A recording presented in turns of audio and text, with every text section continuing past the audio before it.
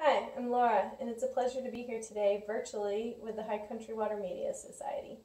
I'm going to show you a demo that I filmed while I was painting this watercolor of a little chickadee in a tree.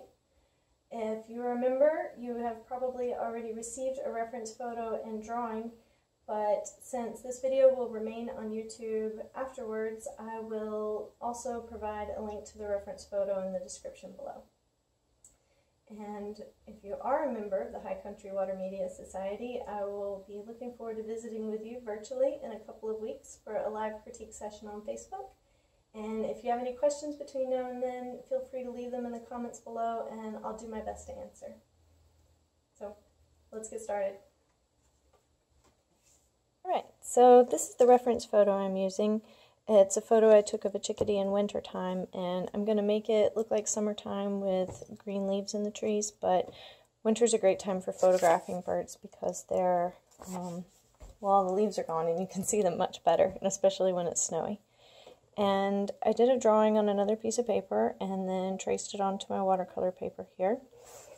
And before I started recording, I mixed up a few puddles to go ahead and show you what I have mixed before I start.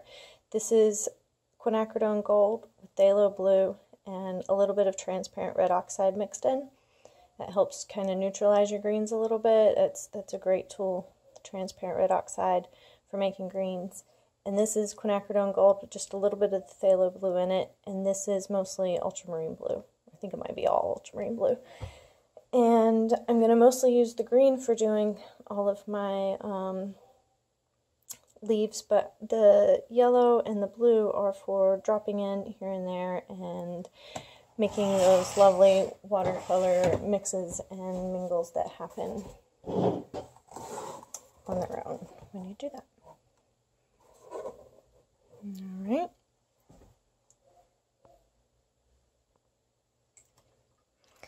Now my first layer is going to cover most of the painting except for the bird, and some areas that I'll want to leave a bit wider, like say up in this corner where we're going to have the sun coming from.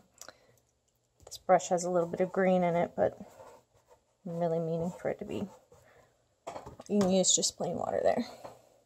And then I'm going to go in with some green, and you see I'm not making any particular shapes.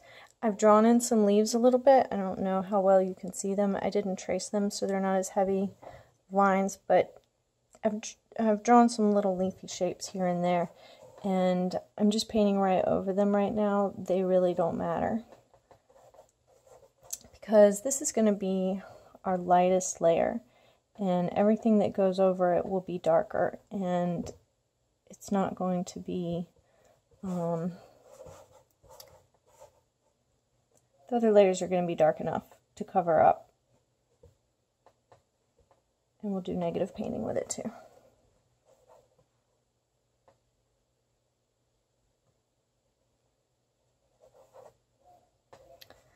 Now, before stuff starts drying too much, let me remember, I'm going to drop in some yellows. And that area was a little bit too much white.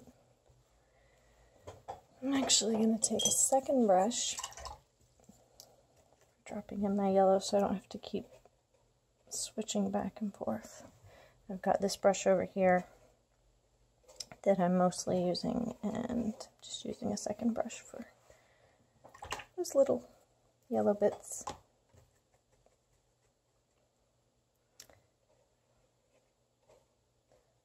Ultramarine blue.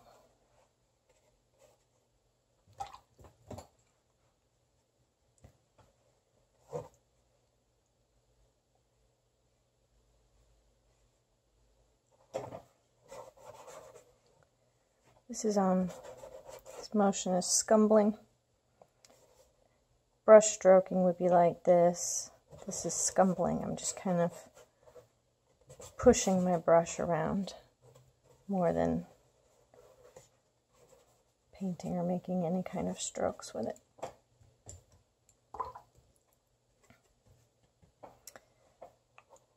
A little bit bluer over here, because again our light's coming from this way, and so in order to express that in the end, we're going to make sure that we're always keeping things lighter this way, darker this way. And you see I didn't paint around my bird perfectly. We're going to be doing more there. And in fact, you can mask that out if you prefer. I do mask sometimes when I'm doing birds, but I didn't with the Chickadee because most of his important parts are black anyway, and so it's going to cover up anywhere that I didn't do the edge perfectly. And I like the way edges look better when they're not masked.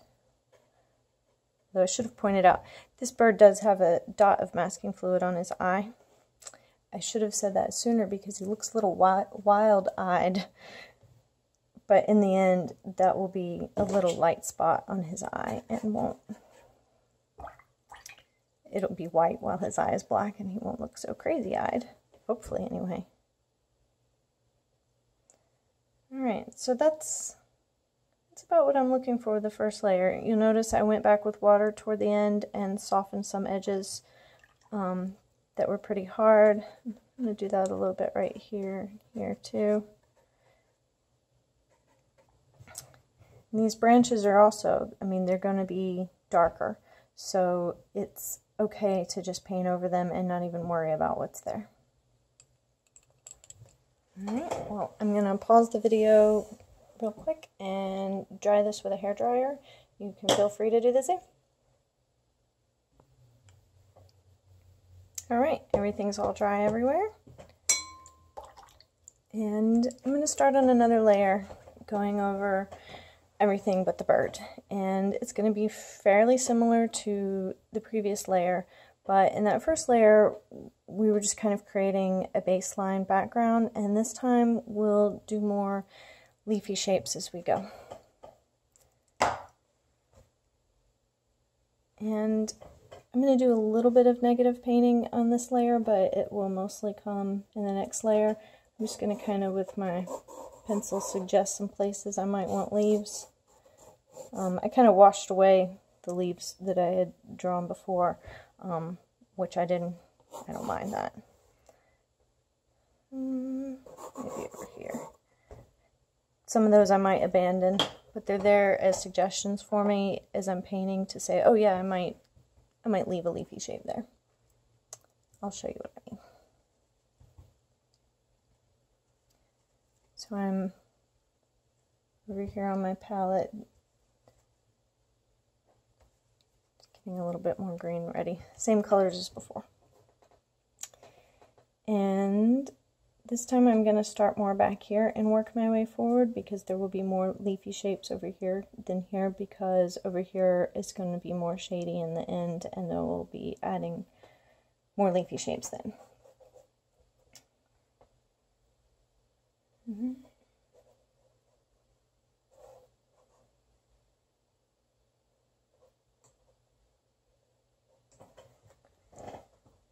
Where's my second brush? There it is.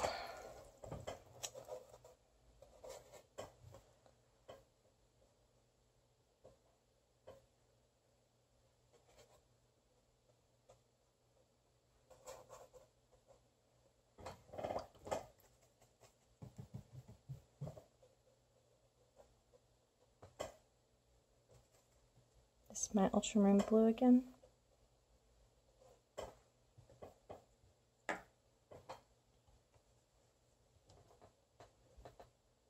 I'll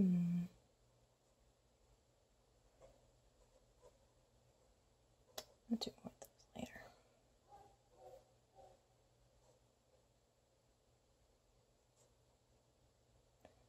Good brush. It helps a lot here. This is the Cheap Joe's number 18 Dragon's Tongue. It holds a lot of water paint, and it keeps a nice point, and it makes nice leaf shapes.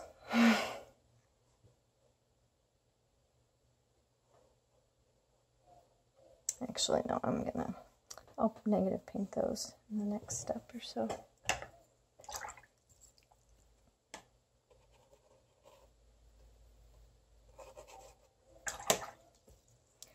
Here I'm just looking at what I've done, saying this would look a little bit better if I did this or that.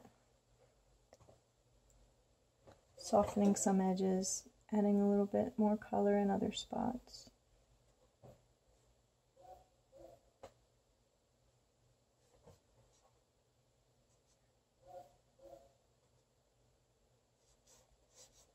His feet are going to be dark, so I'm not worrying about painting around those too carefully.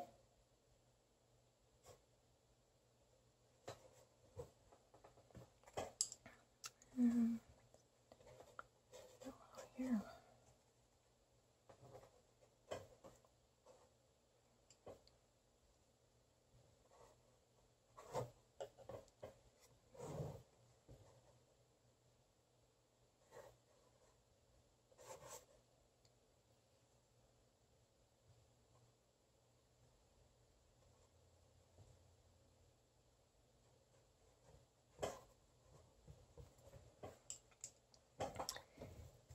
And I'm going to add a good bit more blue over on this side. Make it a bit more shadowy. And the reason I use the phthalo blue and my green wash and ultramarine blue to drop in is that the phthalo blue is a cool blue and therefore makes a brighter, kind of cleaner green. And the ultramarine blue being warm neutralizes it a little bit more. And so I like the contrast there, where when I mix the ultramarine blue in, it doesn't just add to the same green. It adds a little bit of something that wasn't already there, instead of more of something that was, like the ultramarine blue. I'm sorry, the phthalo blue. It's already in there.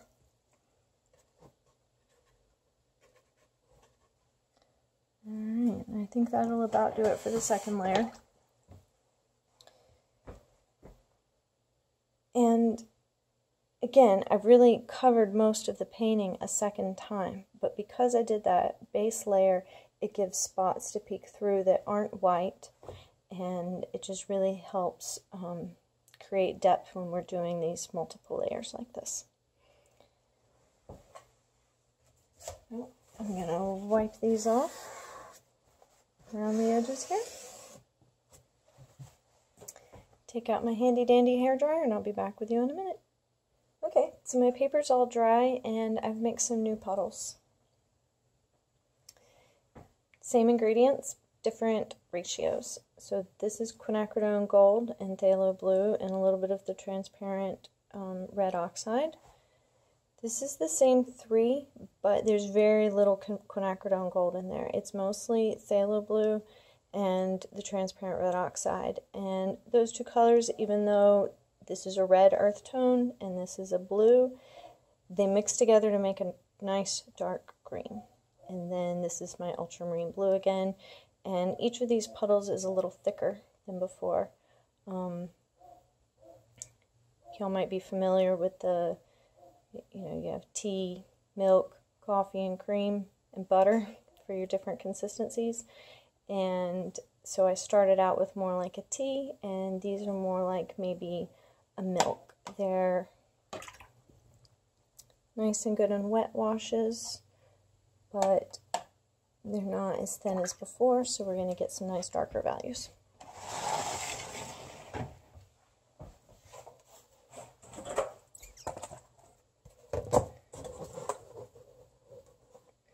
Credit for the tea, coffee, milk, cream, and butter goes to, and I hope I'm not butchering his name, Joseph Zbukvich. Sorry for saying that wrong. Okay.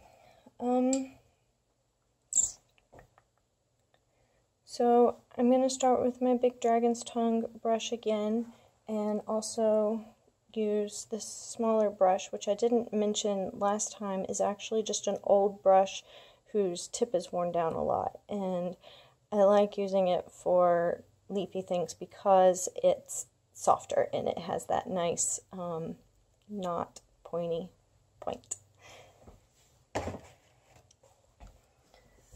Alright. For the same reason as last time, I'm going to start in the corner again. And this time I'm going to do a little bit more to define with my pencil. A lot of these lines have washed away just a little bit where it's hard to see them, and bring back these shapes. And this time I'm really going to work on making clumps of leaves and individual leaves here and there. It's going to be, we've finished the layers that are more like background.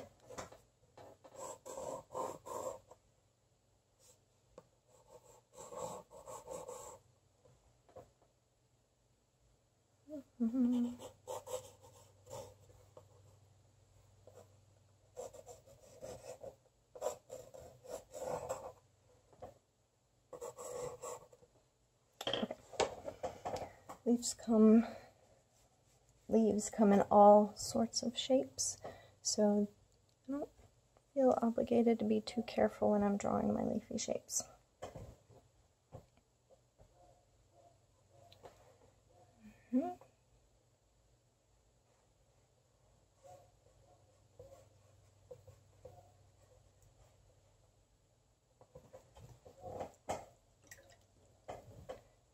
This brush has just water.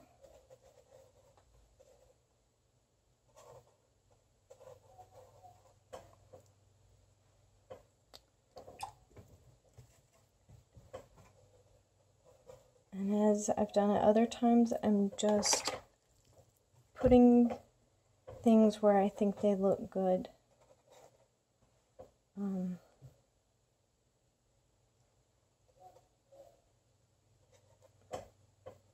That leaf's like a little bit too light, I think.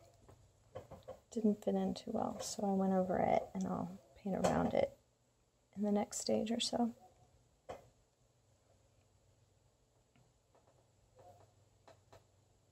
By the way, I've become aware a little bit ago that my table and my chair both creak, which I knew, but that's what you hear. It's my stool that I sit on and my table creak. Alright, so that's some negative painting. I painted around the leaves instead of painting the leaves themselves. To negative paint, you don't paint the object, you paint around the object.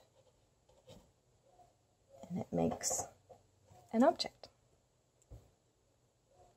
Leafy shapes.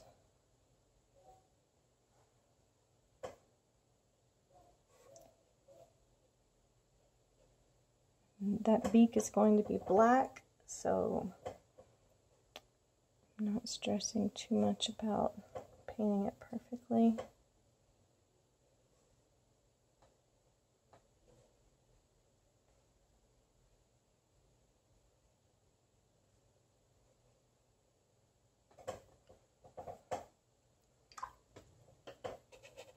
Water, ultramarine blue,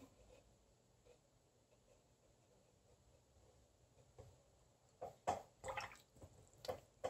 some water over here where this is drying.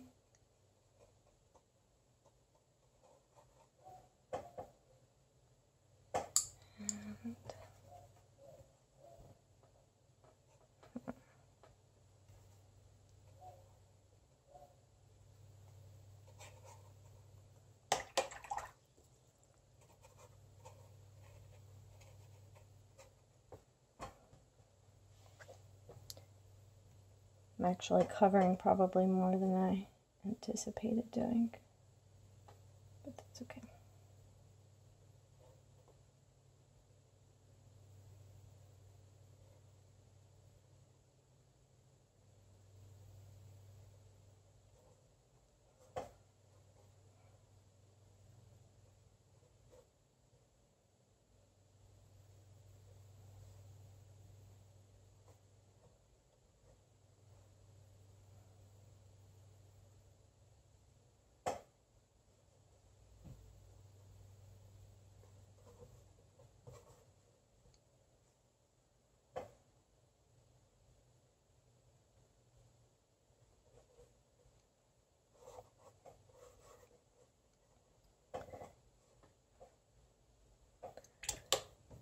And over here in this shadowy corner, I'm going to really fill in a bit with the ultramarine blue.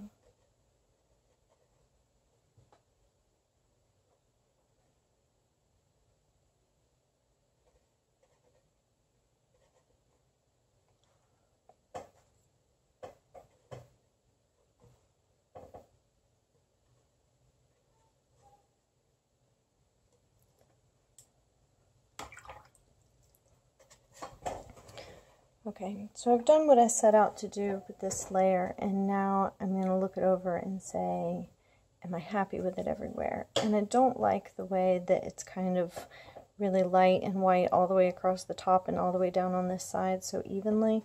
So I'm going to fix that. Just filling in a bit of scumbling with the paint and then a little bit of scumbling with water. There. This is what I love about watercolor, is like right here, for instance, where this leaf was painted, I just went back over it and you can still see it. It's one of the first things that I fell in love with about watercolor, is how you paint various layers and you can still see the layers underneath. Everything that you do counts, even if you cover it up later. Like that. And I didn't even really hardly use my super dark mix yet. Do that now.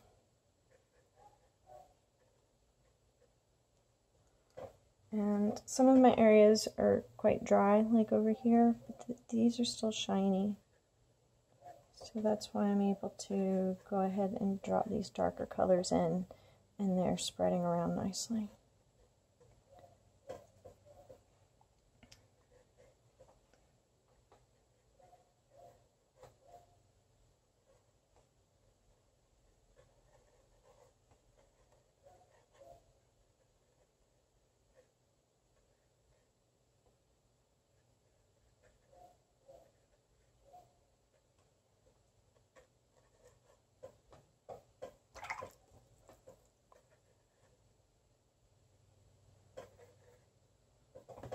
Let's see here. I think that's probably dry enough that we could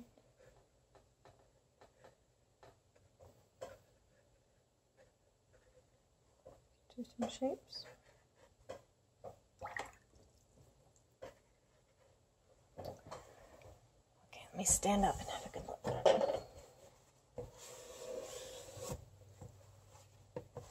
I like wiping my edges off because it looks better and lets you look at the painting better, and it makes sure that you don't end up with stuff running off of your tape and back onto your paper. Alright, I think that looks pretty good. I'm going to stop the video again and use my hairdryer, and I'll be back with you in just a sec.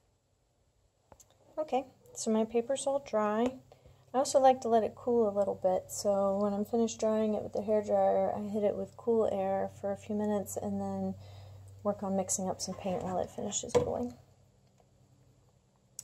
I'm going to be using the same mixes again, so just to show you a glance, but this time I'm going to be going mostly with the really dark wash I have of my phthalo blue and transparent red oxide, and then I'll use a little bit of the other two puddles, which again, while they're the same colors, I am changing ratios and making them thicker.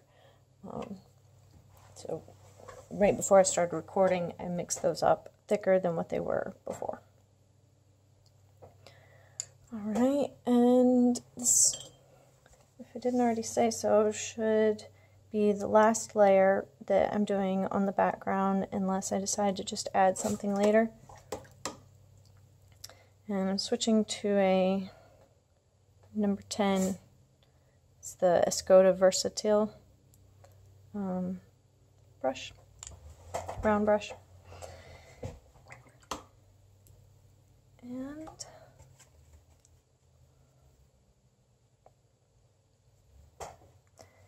get started kind of over here.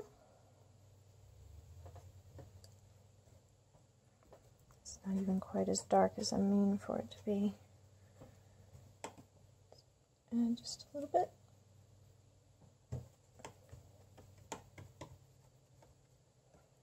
Let's see. Oh yeah, that's nice. Some real depth in there. Dark colors. Dark values. That is.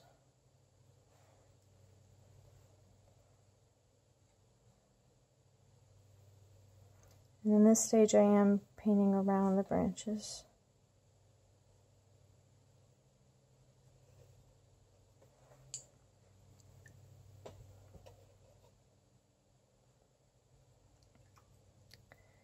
And some of these leafy shapes are going to be over the branches in the end, and some are not. I'm going to have a nice leafy section here.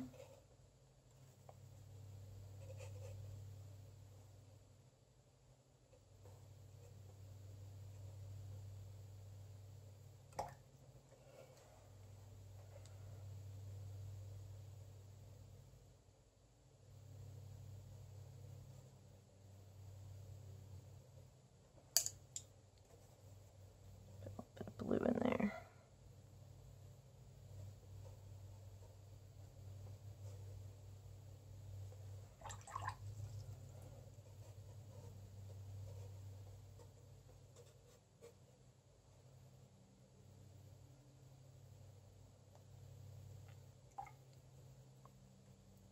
I feel like these are a little too pale.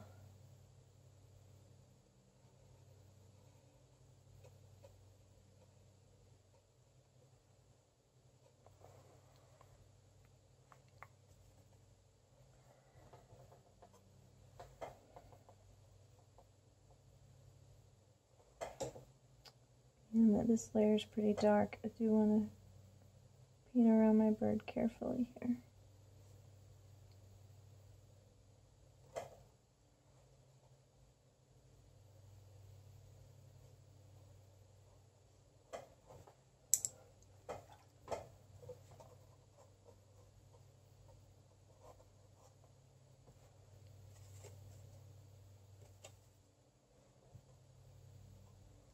Some ultramarine.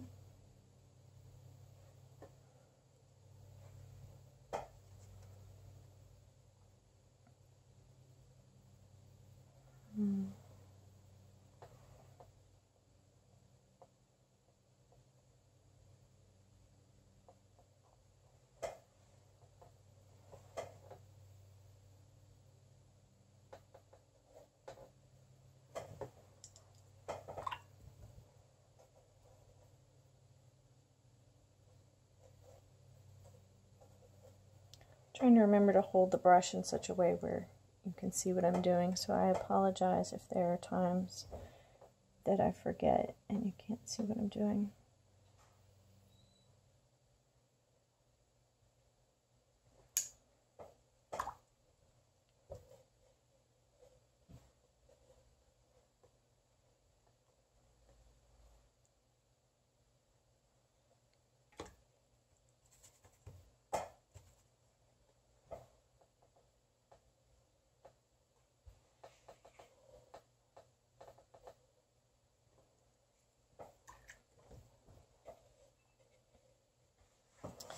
Stand up and get a better look. I think it's coming along pretty well.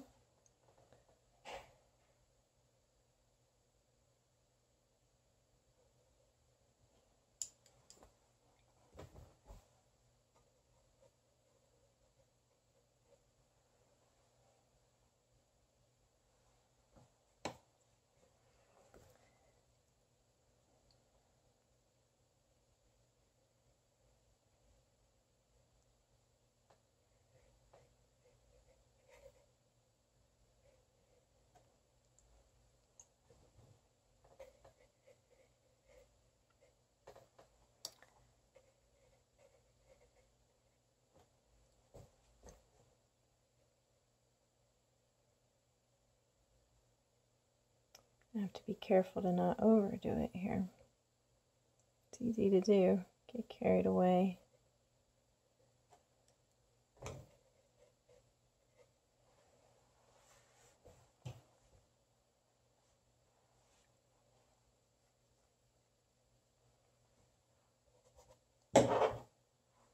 This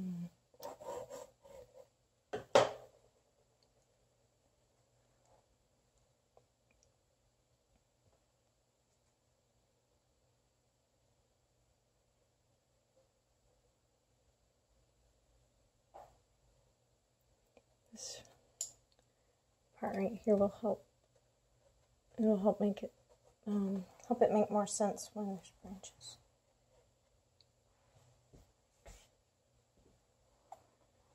All right, I think. Oh, just a little bit more. That's when you know to stop. Just a little bit more. I'm going to break that rule. Just a little bit more.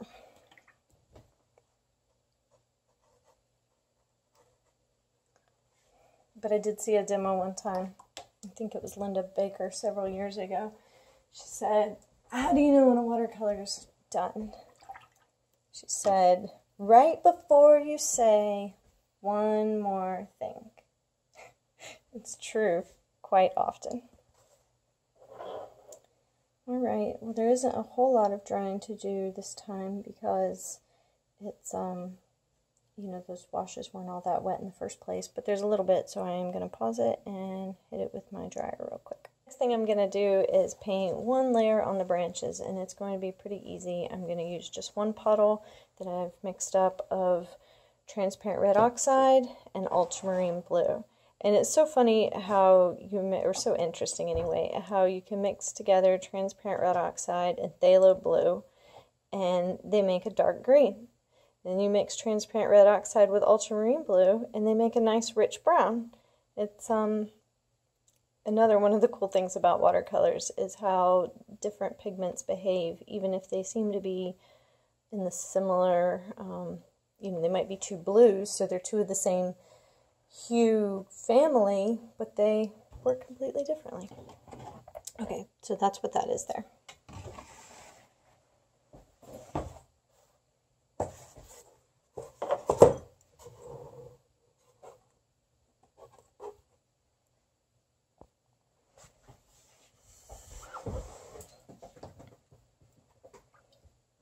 I'm going to use this brush again,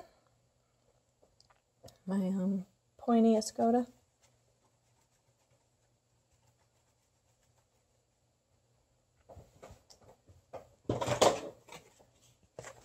Test it on a scrap.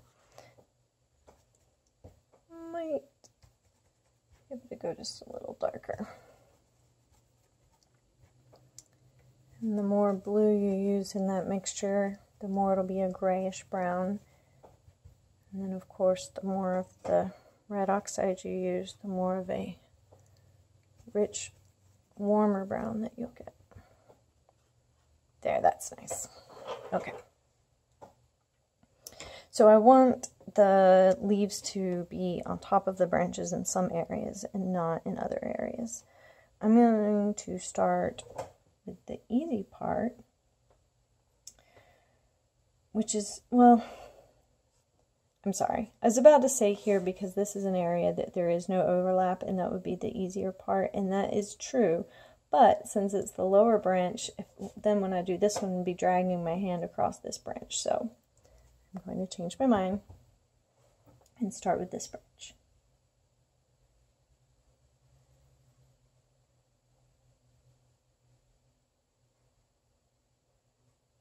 There will be 2 layers on the branches. The first one I'm going to do now, and the second one will be just some spots of darker value, which I'll do after I'm finished with the bird.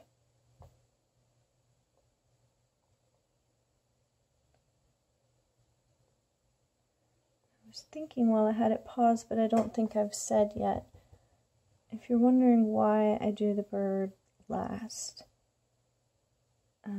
there are several reasons. I would say the biggest reason is so that I don't mess it up while I'm painting the other things. You know, once I have a nice little bird painted, I don't want to drip on him. I don't want to drip on him even before I've painted him, but there's less I can do about it when I'm finished. So.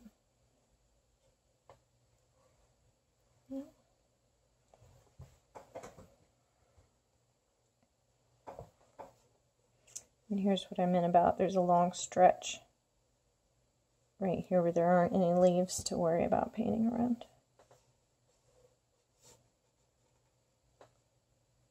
Of course, when you're doing yours, you'll have your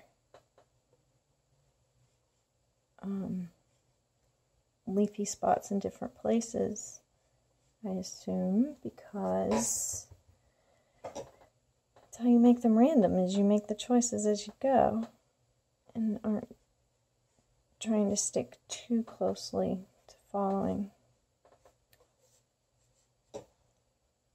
along, you know, a certain exact placement of leaves.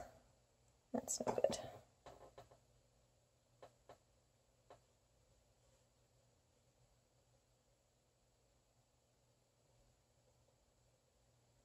Little feet are going to be dark. I'm not striving for perfection there. Just trying to just make sure I didn't paint completely over them.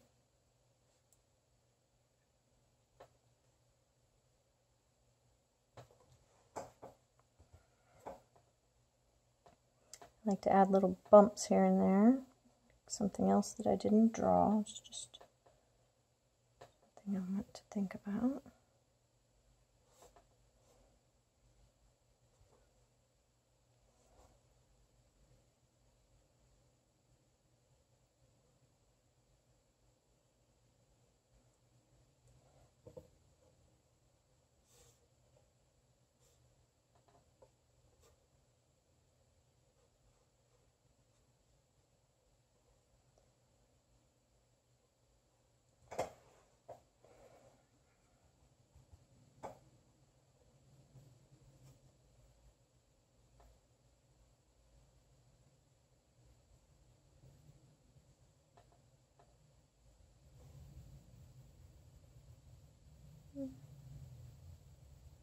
You see, I make so many decisions as I go. Decide to paint around something, and then change my mind and fill it in. And then, of course, there's the less preferable, fill something in and then wish you hadn't. Alright, I think that it could probably use a little bit more in this area in the way of leaves, but that's something I'm going to worry about, as I said, after I'm done with the bird and the branches and everything.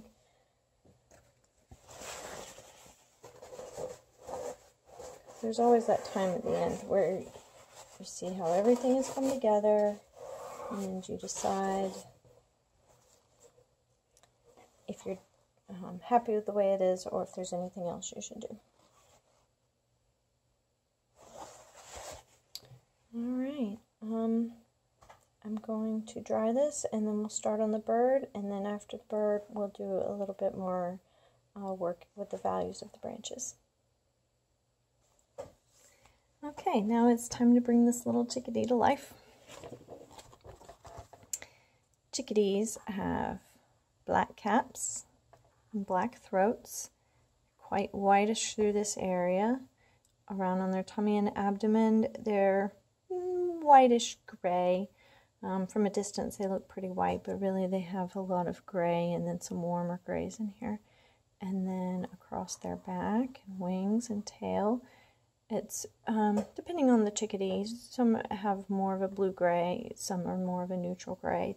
This one's fairly neutral. I'll probably enhance the blue a little bit more than what it really is. So our little bird here needs a little bit of work. Help really help me prepare to paint his features. And I wouldn't have wanted to trace these lines because they're really faint, and when you use tracing paper, the lines aren't erasable like this one that I did with tracing paper. It won't come off. They have graphite tracing paper that erases better, but it also smudges all over the paper, so can't really win there.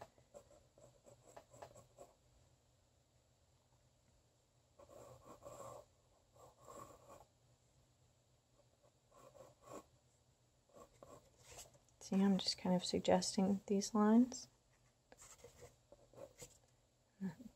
This here, and these lines, and these lines.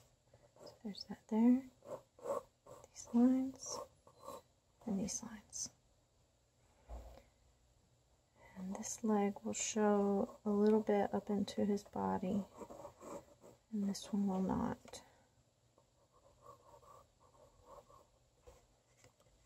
Okay. So he's a little bird. I'm going to use a little brush, and it's another one that's a little old and worn down. So it's a round brush, but just old. It's a number 4. And I've mixed up 2 petals. Let's see if I can fit them under here since I have it zoomed in.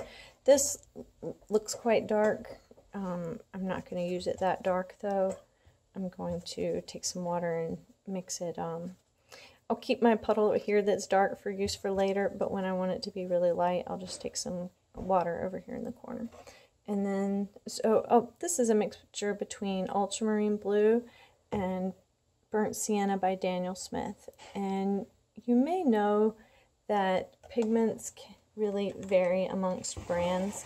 So Daniel Smith's Burnt Sienna does not contain the same pigments as others, and they all vary in Burnt Sienna. Some are fairly consistent. Ultramarine Blue uses the same pigment across like every brand, but some, like Burnt Sienna, seem to be different through every brand. And does it matter? Well, I mean, kind of, because they're going to make different hues depending on which pigment. So Daniel Smith's Burnt Sienna and plus Ultramarine Blue make fabulous grays, ranging from very cool grays to very warm grays and everything in between. That's a great combination for making grays.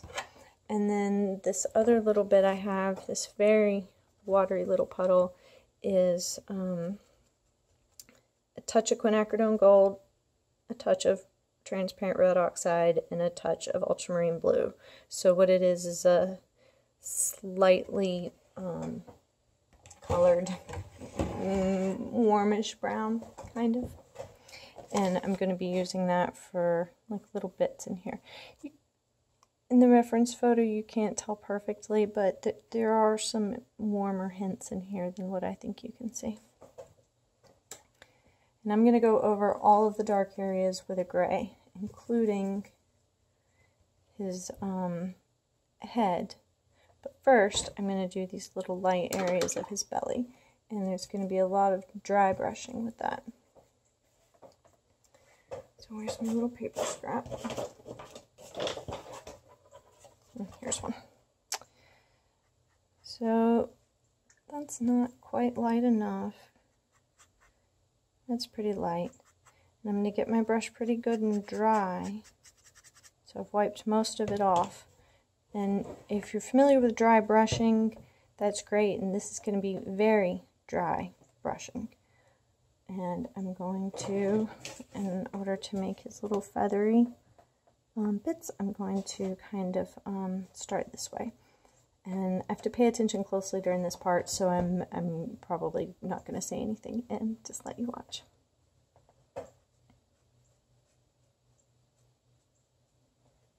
Not enough?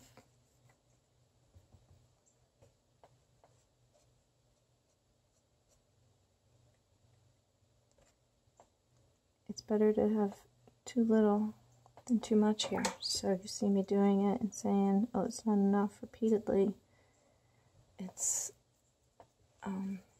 because I'm making sure that I'm not doing too much.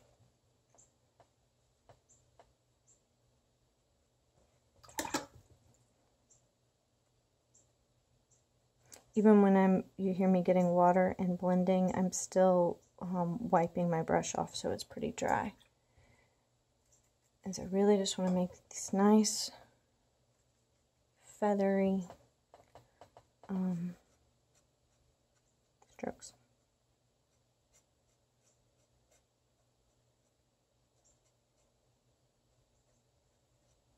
And it really is important to go up with your strokes when you're doing this, because his feathers grow down, and so the pointier part of his feather is going to be facing this way, and by going up you make it so that where your strokes separate, it works in your favor as far as suggesting which way his feathers are going.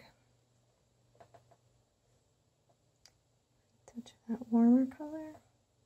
It's still the mixes that I showed you on my palette.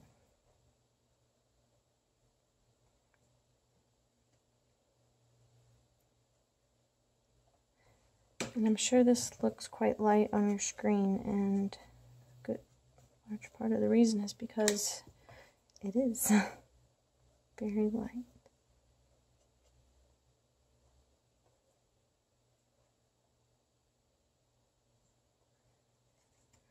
Slightly darker around his wing.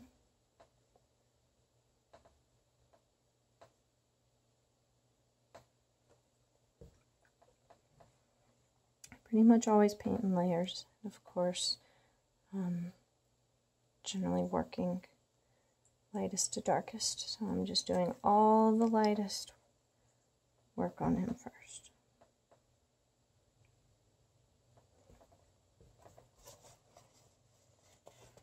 You see he has just a little bit of a suggestion of a cheek there.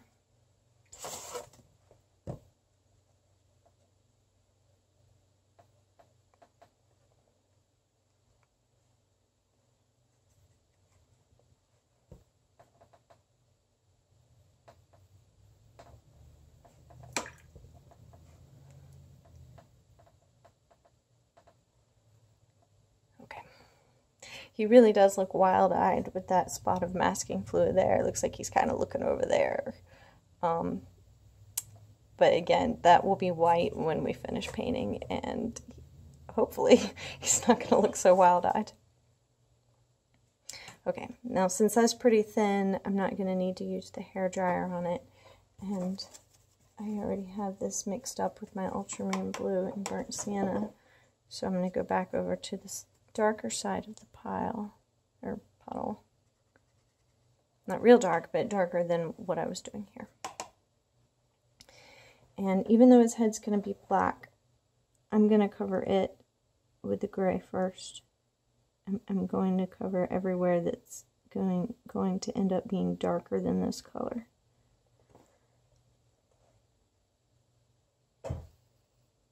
Yes, even his eye. It's already better. As far as his wild-eyed look.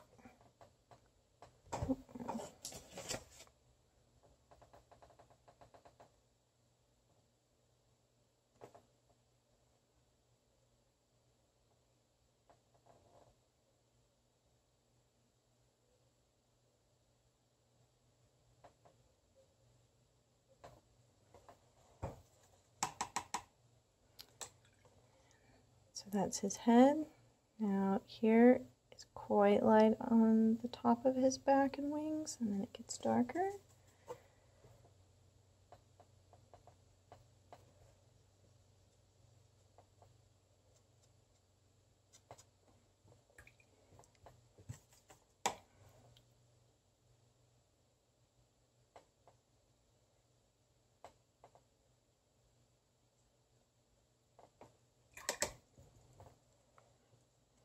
So I'm blending with water here, but it's a dry brush. Not dry, but it's the technique of dry brush. A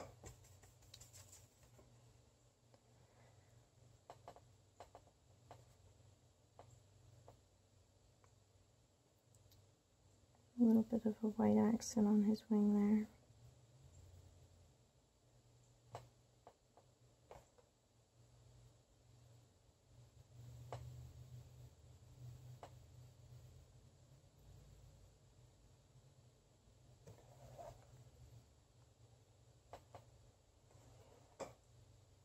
Look at him, he's already coming to life. That's good. Chickadee's legs are pretty gray also, so I'm just going to go ahead and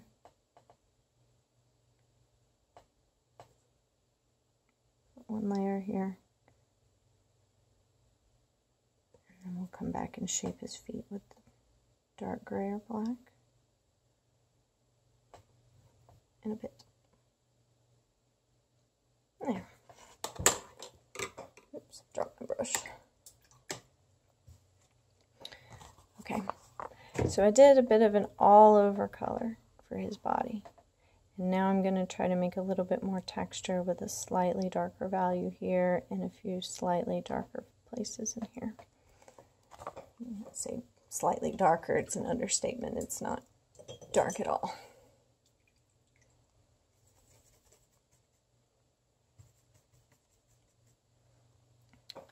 Just little suggestions.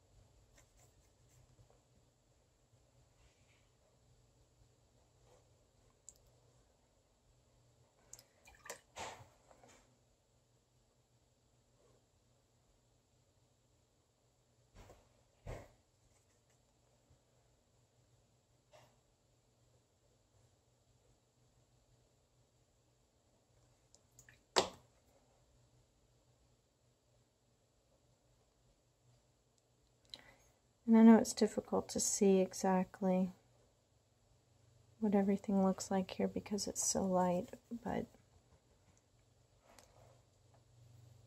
it's the way it is. He has very subtle markings. He or she, yeah. Chickadees don't differ in the sexes. Alright, so kind of get a good look, yeah. Very lightly colored. Oh, there. Gentle strokes. And I'm going to do a little bit more of that on his head as well.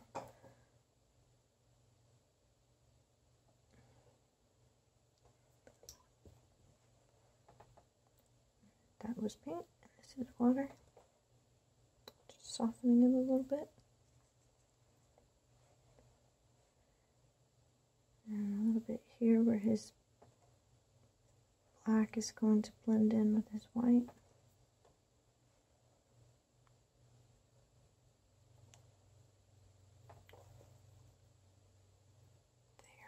There. And this is going to be so light you might not even be able to see it. Oops, darker than I meant to. There. Okay. I love the way ultramarine blue causes this nice granulation. Lovely. All right. I'm going to use some more of this burnt sienna and ultramarine blue. I'm mixing them right now just a little darker than what I had them and a little bit more toward the blue than what I had before.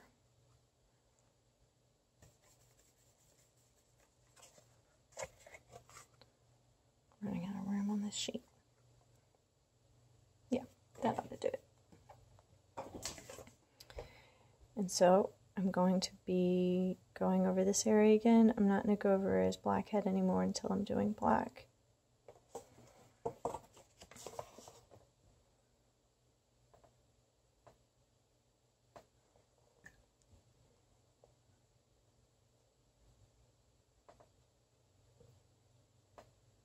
Lots of blending with a bird because they have lots of feathers all blending together, making their shapes.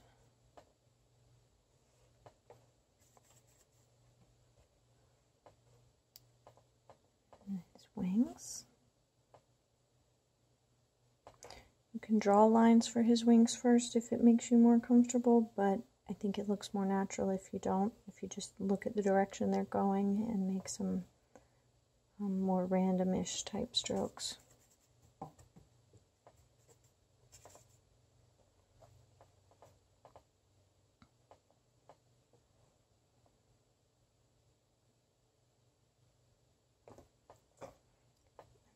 That'll about do it. I think you could use just a little bit more back here.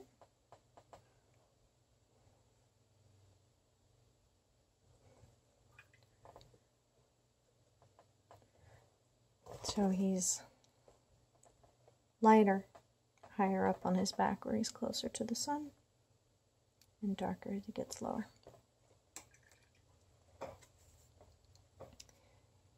Now the burnt sienna and the ultramarine blue will make a nice, good dark as well.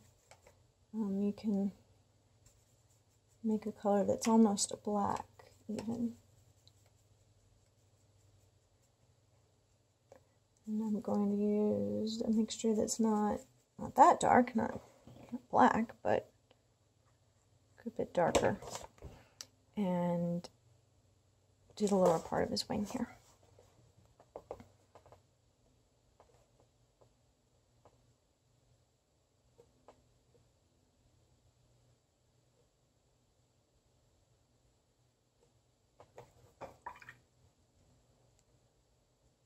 Of water, and this is very, very, very slightly wet right there, what I just did, to kind of just soften that line just barely where the wing overlaps his body.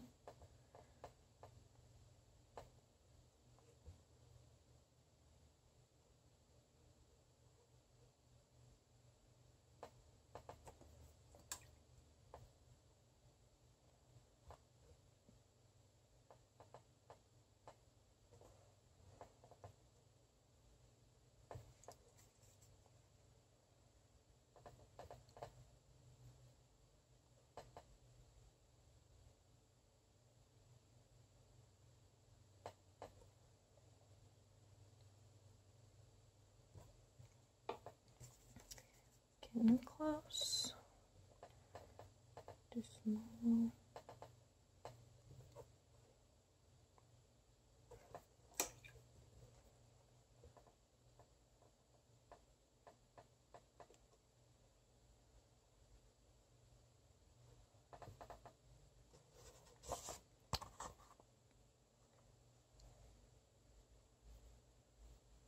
Looks about right. He definitely could use some more shading here, which is kind of hard to tell until doing this part because we didn't want to go too dark. So being careful. So I'm going to try to remedy that.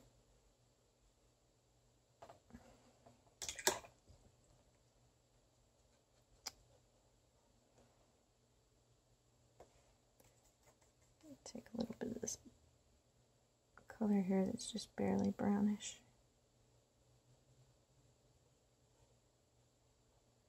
Yeah, that's good.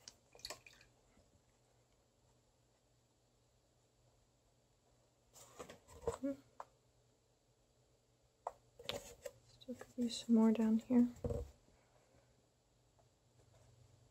Not too much, Laura.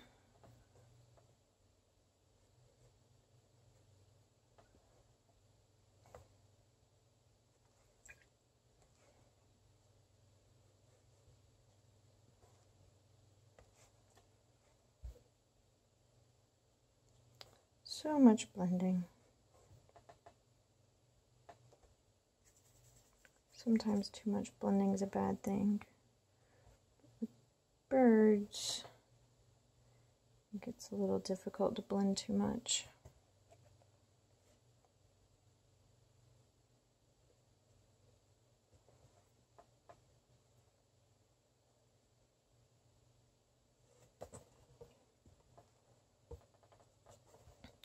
I can see on the video that this area appears to be almost white. And now you can see that there is some variation here.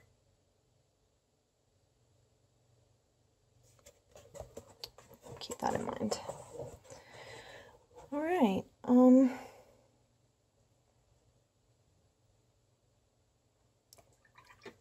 going to mix up some black to do his head and his eye with, and I'm going to pause it because it takes a moment. But what I'm going to be mixing is Alizarin crimson and Phthalo green. And you can make blacks with many different combinations of reds and greens. Viridian is a great one, Alizarin crimson and Viridian, or Pyrrole crimson and one of those dark greens. Those are all reds and greens mixed together. Make lots of good blacks. So I'm going to do that and I'll be right back. So here's the black puddle that I've mixed. And right now it's slightly more red than green.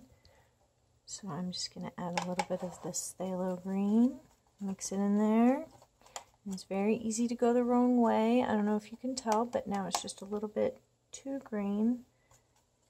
And I started recording when it wasn't quite finished so that you could see me doing this if you're not experienced in mixing black, because many watercolor artists aren't.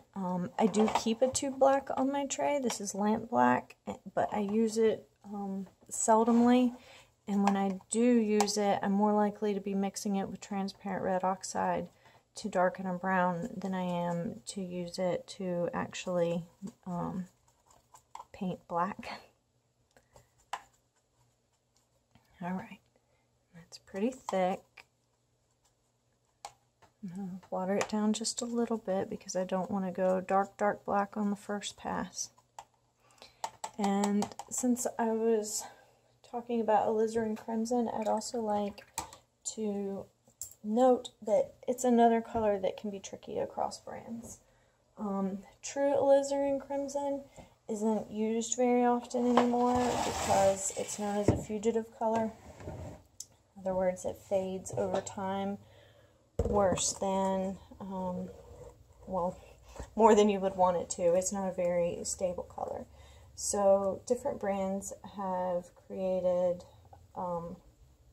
different versions of Alizarin crimson to substitute, and the one that I use is American Journey's Alizarin crimson, and they use a Quinacridone that is really nice. I like it a lot. So even though it's called Alizarin crimson, it's not a true traditional Alizarin crimson.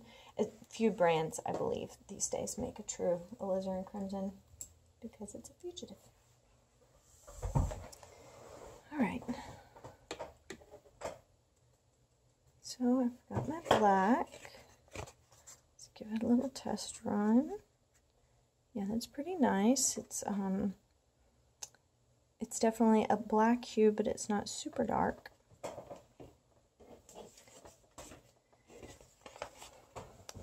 And our little chickadee has his black head and throat, and his beak is black, but it's shadowy on the dark side, and so that's where you can really see the black, and the light shining on the top reflects off and makes it much lighter colors. You could probably see that yourself without me pointing it out, but it doesn't hurt. And then his legs are also blackish, and I've painted them gray, and I will go with the blacks and make these like kind of shadows to give his feet shape. I'll probably take just a tiny bit of black right here. Okay.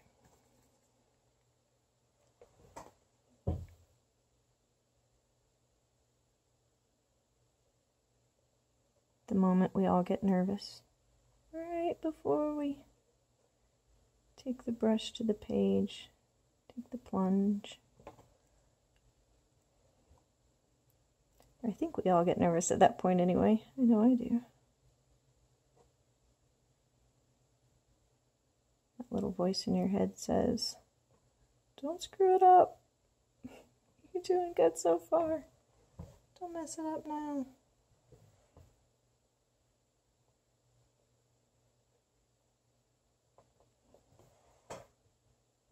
That's pretty nice.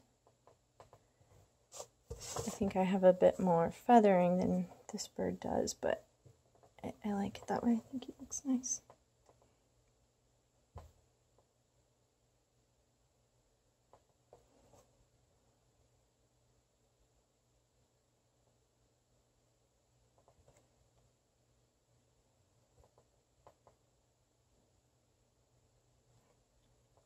No need to rush this. It's a small area, so you're not going to be fighting drying too much.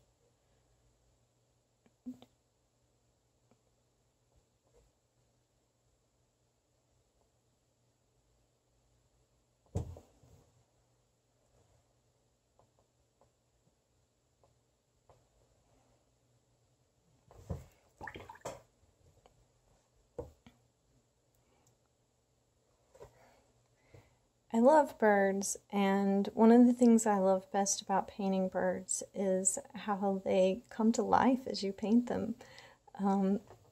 You remember at the beginning when he was just, or say even not at the beginning, but when all the background was done and he was just this white shape there. It looks like he would never be something that would appear alive, and I think it's around the time you paint their eyes that they really come to life. And I'm going to go over that darker once. I tend to like to do everything in 2 layers. Lots of reasons, but just to sum it up, it looks better. Okay, so a little bit.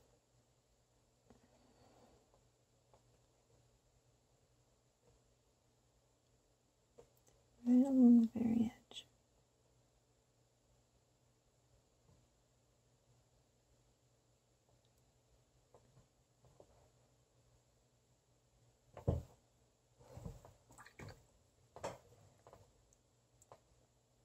This is water, or a wet brush that's very dry, wet brush. Yeah, he's looking nice. I'm going to extend this line a little bit.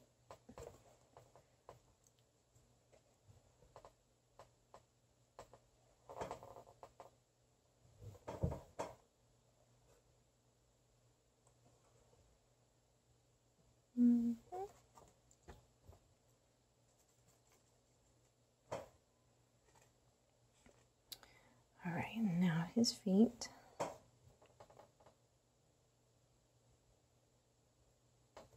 Legs and feet. Although technically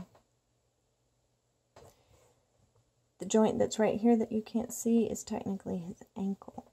So really the whole thing here that you can see is part of his foot.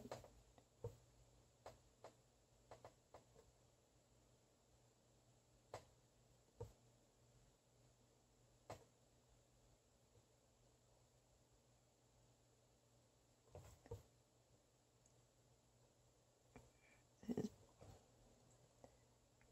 back toe kind of going over right there. Except it's on top of the branch a little too much. So I'll just take some water and fix that.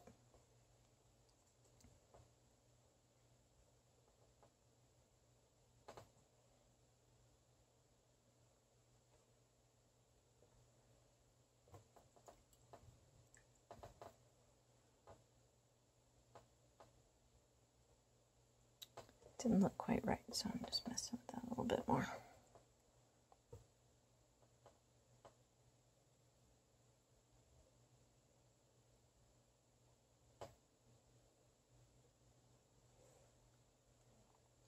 Something else I'm going to do when I have some more green mixed is I will shape this a little bit to give him a little bit of more of a fuzz butt going on there.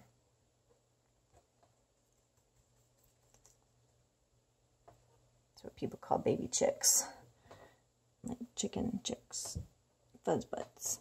I think probably all birds could be called fuzz butts.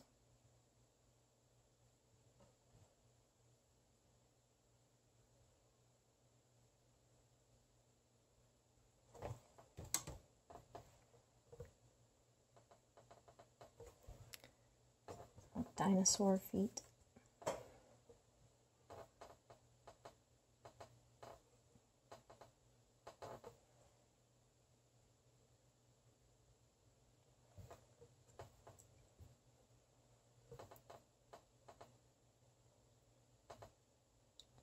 I'm lifting it a little bit there with water.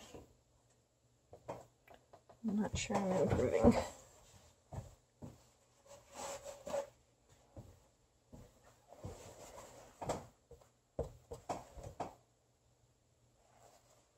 That'll work, especially because, like I said, we're going to do one more layer on the branches, and I'll definitely be darkening the area under the Chickadee. So even though I'm not thrilled with how his feet look right now, I don't think that it's going to be a problem when I'm done. And if so, I'll work on it then.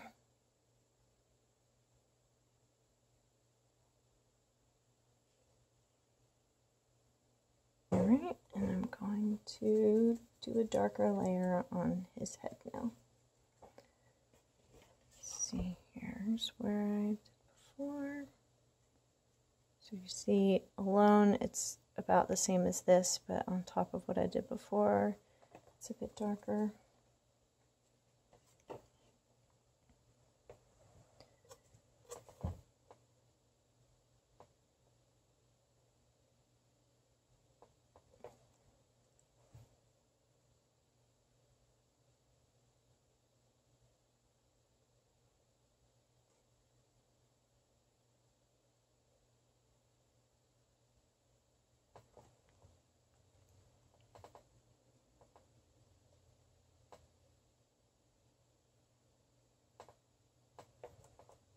And if you can leave a little bit of a line there around his eye, that's great. And if not, you can come back and fix it by lifting it out. I'll show you how.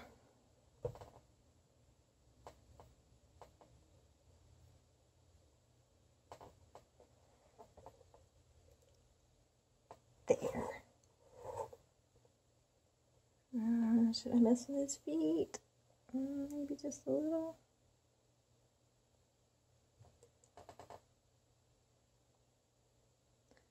The way his toes look here is a little funny. Okay.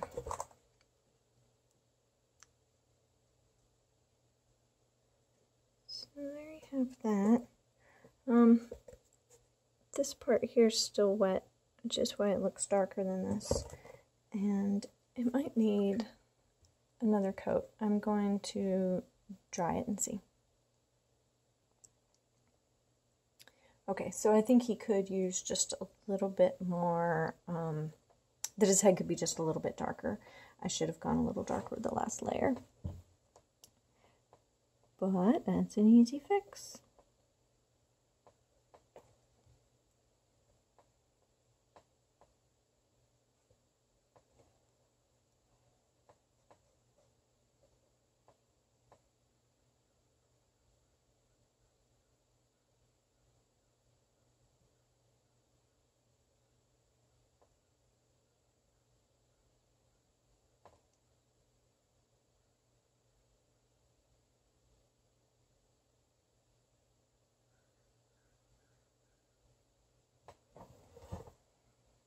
There, that's better. I think I'm gonna, cat hair.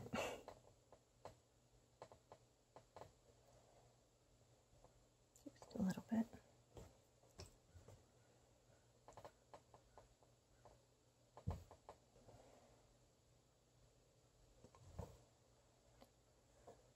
And a little bit of water, kind of blend that out there. Use just a little bit more. There.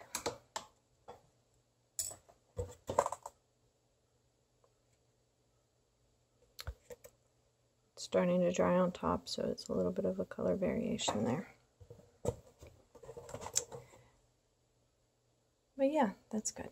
I'm gonna pause it and I'll show you how to lift out a little bit around the eye in case you didn't get that, and put another layer on the branches. Okay, so what you're going to need is a very tiny brush, if you have one. If not, just carefully do it with the smallest brush you have. So I've got this wet. I'm going to make sure that it's not too wet. I'm especially drying off the ferrule here.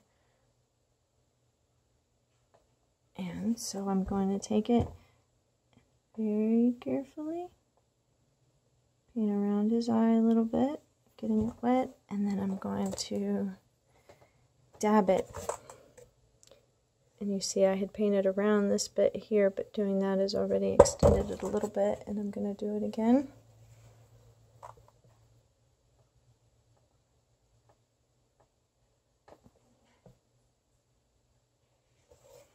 And dab. For your dabbing, by the way, it's best to use like a Viva paper towel or maybe tissue if you don't have it. Something this small, you could probably dab it with anything, but if you're dabbing something larger and you use a regular type paper towel, it has all the little bumps in it, whereas this is more smooth Viva, and you can press it down without it making little spots where the dimples were. Again, that would be if we were blotting a large area. Alright. Let's go ahead and remove this little bit of masking fluid from his eye. We don't need it anymore. Whoa, that's big. He's very bright-eyed. That's alright though. I'm going to take a little bit of black and make it a little bit smaller.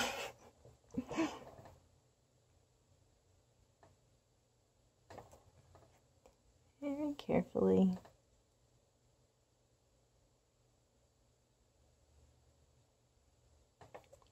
And of course, if you didn't have masking fluid or forgot to use it, you could just use a little bit of white paint to do that.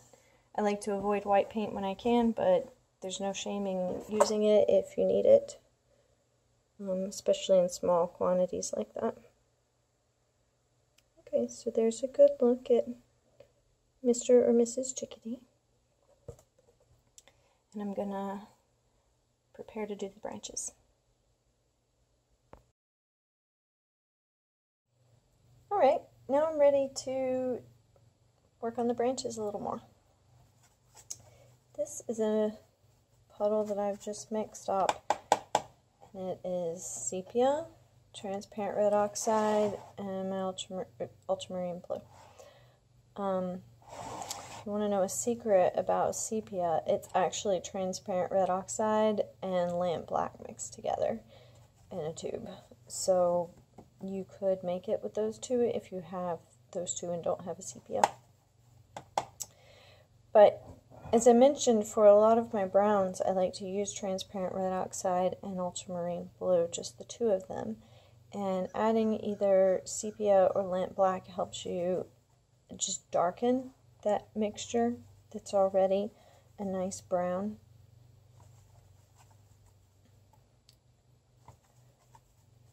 So this is a fairly thick little puddle. This is kind of like, I would say, a cream.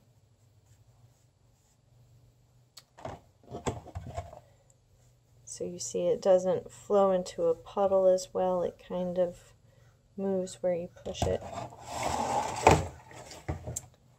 It's the thickness of about a cream. Okay. So here's what we have so far. And what I'm going to do is just try to create a little bit more dimension on my branches. Let's see, where's the brush I'm looking for? I'm going to use this for color, but I need another one for blending. I think I'll just use this small one here.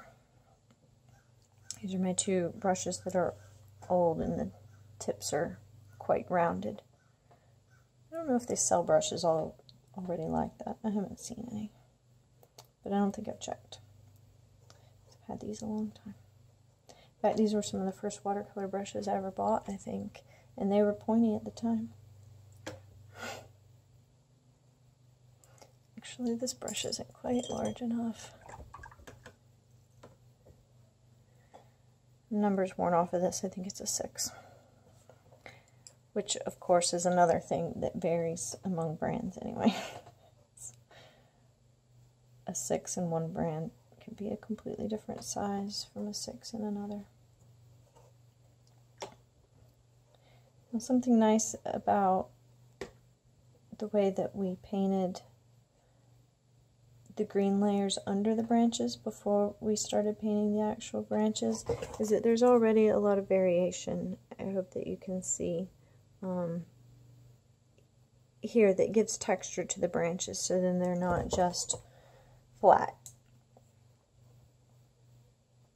And I'm leaning toward doing the undersides of the branches most, because the sun's coming from this way. The sun isn't coming from up above, that's for sure. Okay, now I'm going to switch, in the brush I was using for water I'm going to use for paint, so I can get in these spots. See if I can improve upon his little foot. And since he's blocking some sunlight, I can put more dark under him. I do not think that I have improved his foot at all, but that's okay because you'll get to see me do a little bit of fixing, and learning to fix your mistakes in watercolor is important because it's challenging. Dabbing a little bit at the top there.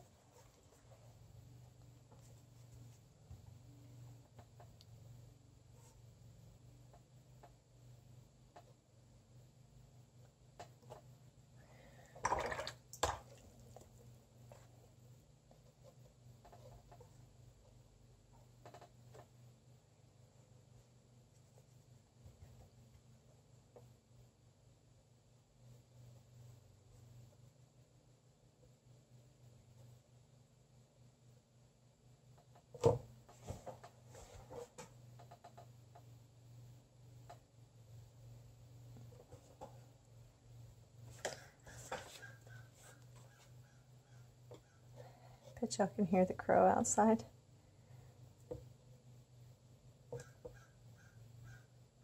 He might be wanting me to give him some cat food. I do sometimes. They don't come every day, but when they do, I take him some dry cat food. They like it.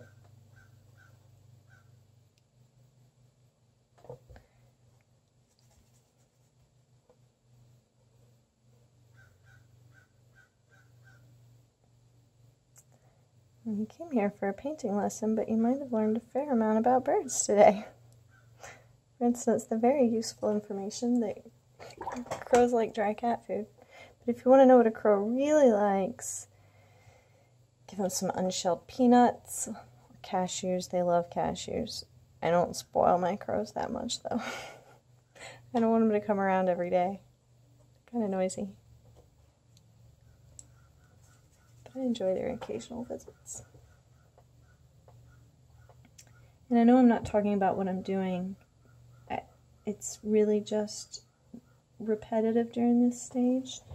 Just kind of going around and making spots that are darker so we have variation, and then also making it so that the undersides of the branches are a little bit more shadowy.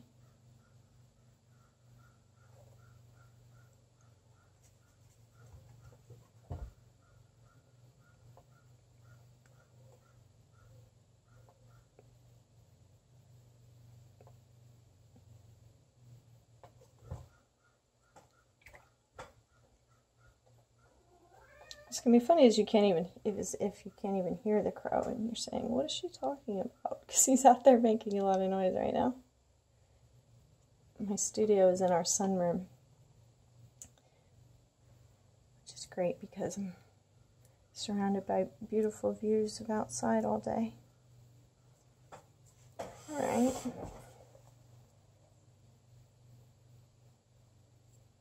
That's more or less what I was going for. I think it could I was about to say it might be able to use a little bit more variation, but I think that's pretty good. Be able to tell more when it dries. I'm going to pause it for just a moment. Yeah, I think that works. Because my first wash on the branches was pretty dark, it didn't make a huge difference. But I think that doing more to just make them have more variation isn't probably a great idea. If you get too dark with watercolor, you end up with, and too many layers, you end up with areas that are shiny where the light is reflecting off of the paint and not the paper, which takes away another one of the best parts of watercolor, that paint reflects off of the paper and not the paint. Okay.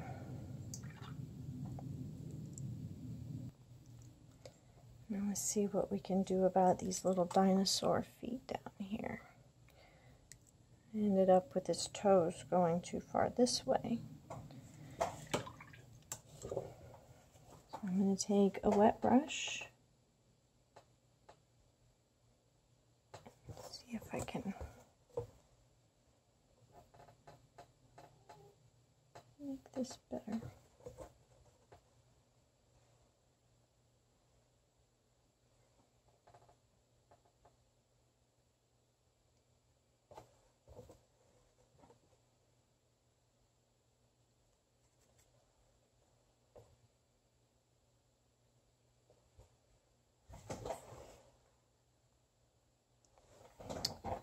Well, it's not fabulous. I think that'll about do. I am going to darken them a bit, which will also help.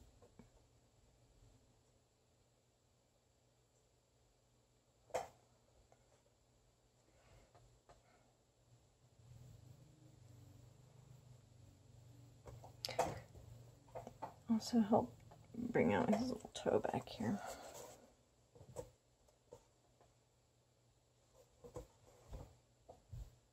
Yeah. Yeah, I think that does it. And I've been looking at the background and I'm pretty happy with it. I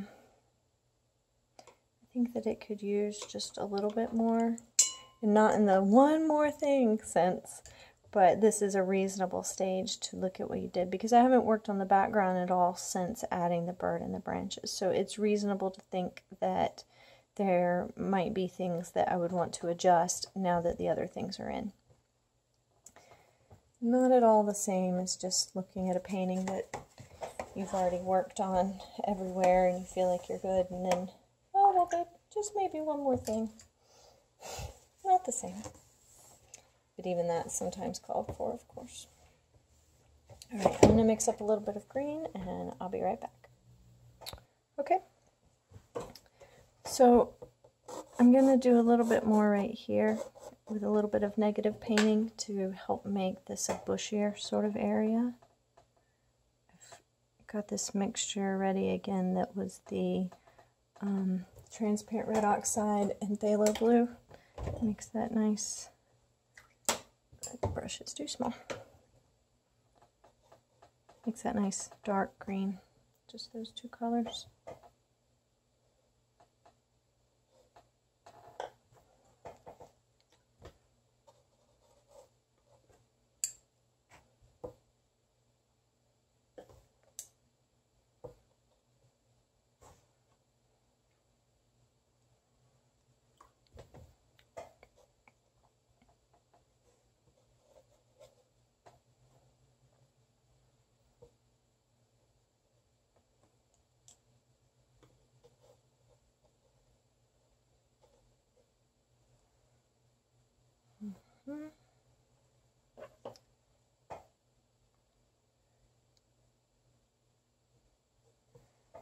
Maybe a little bit more over here too.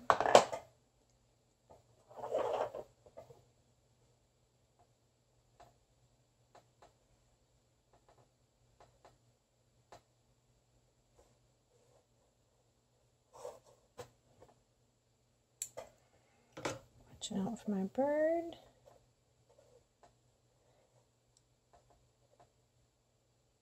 And see, I didn't have to be nearly as careful before I painted the bird, because if I got a little bit of green on there, I could have just, you know, cleaned it off a little bit, whereas right now it's painted, and if I get something on it, not going to be nearly as easy to do something about.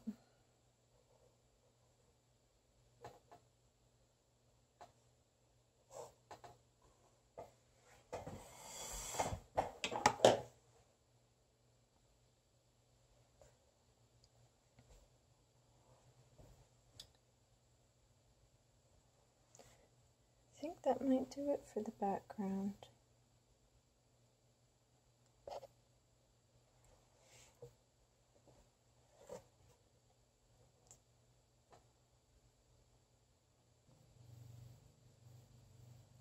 So I paused and lifted it up and held it away from my face at a good distance so I could get a look at it, which is pretty important to do. Kind of step back from your painting, look at it from a little bit of a distance. I can't do that when it's on my table, especially with a camera in front of it. So I'm going to just lighten a little bit back here. It's a little bit too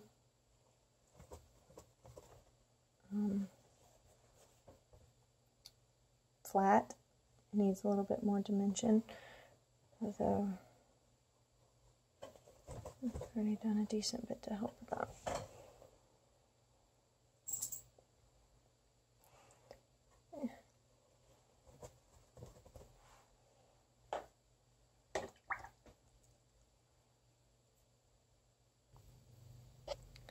Now, one thing that I meant to show you and forgot is how to do some scraping to add some additional branches. And usually you would do this at the same time as you're doing your washes. I'm going to use a razor blade. There are lots of things you can use. Cut up credit card, sharpened end of a paintbrush or a skewer. But I like the razor blade because you can vary the width quite well. And you scratch it into it while the paint is still wet. Again, though, I forgot to show you while my paint was still wet. So I'm going to kind of wet this. It won't work quite as well, but it will still work. Oh, it didn't work very badly at all. That was my cat Milo. It's over 2 hours till dinner time, but he's already starting to hang around. Alright, where else? Maybe here.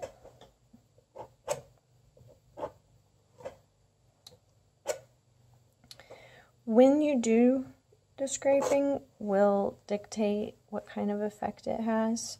So that's something you want to experiment with. If the wash is very wet and you just do like a line, it'll make a darker place. What I'm doing is in, it's wetter, even though it's just with water, it's loosened up what's under it and it scrapes the paint away more.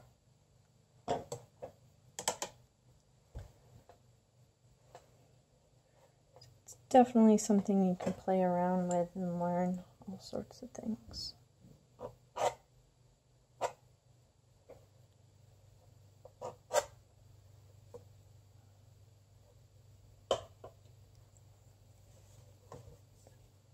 Funny how on my paper this looks very runny on the camera, I can see, but it's the way the light's shining on it. Alright, and oops. Be careful with these, by the way.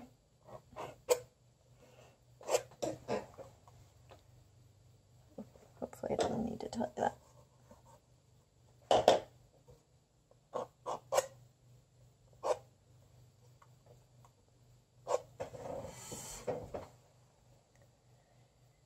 Alright, well, I might be overdoing it a little bit, but I wanted to show you. I think that's good.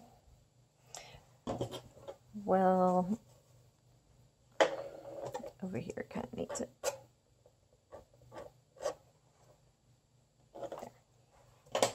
There. Alright, I think that's going to about do it. A lot of times sometimes my students, especially the ones that are newer to painting, don't want to sign their paintings. And what I always say to that is, well, how do you know when it's finished? So I'm mixing up a little bit of this black here. It could be dark brown or anything. The black is what I still have some of that's fairly dark. Let's see, is it pretty good and dark? I don't know, I think it could use a little bit more darkness. I'm going to pause it. You might be thinking you don't need to see me sign it. You know how to sign your name. I used to always do it with a pen because I thought it was too hard to paint it. And I was having a workshop with Mary White a few years ago. And I told her that my signature was too curly to sign with a brush. And she told me I was wrong and that I should learn to sign with a brush. So I did. It's not as perfect as with a pen, but I like it better. So, I hope you've enjoyed this video, maybe even learned a thing or two. Thank you very much to the High Country Watermedia Society in the beautiful North Carolina mountains for having me do this demonstration. I'll be very much looking forward to seeing your paintings and discussing them with you guys in a couple of weeks.